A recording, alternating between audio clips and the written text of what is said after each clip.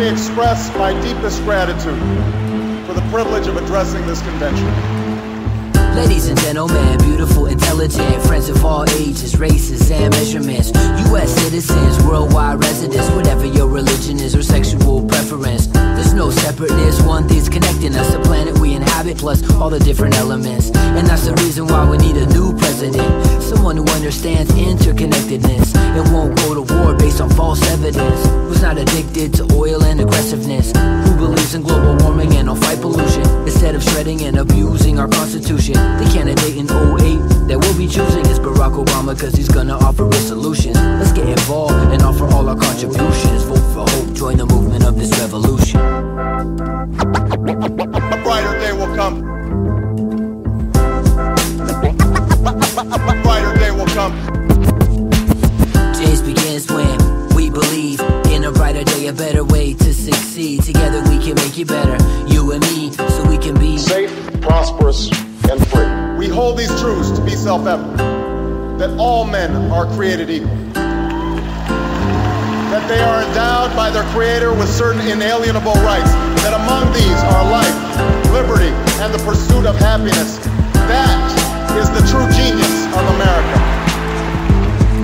I hold this truth to be self-evident. It's time for Barack Obama to become president. That's why I'm calling to my nation and my generation. This is our moment, no more waiting or procrastinating. We gotta make it happen, time for some action. It don't matter if you're black, white, Asian, Latin. We gotta vote for hope and steer clear of fear, regardless of the garbage they put in our ears.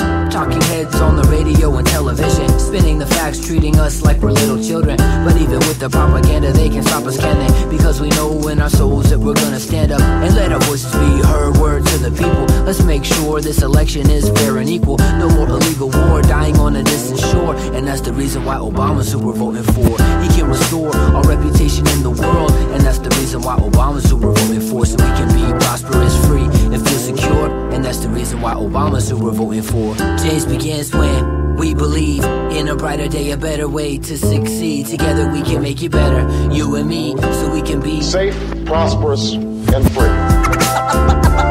A brighter day will come. A brighter day will come. As we stand on the crossroads of history, we can make the right choices and meet the challenges that face us.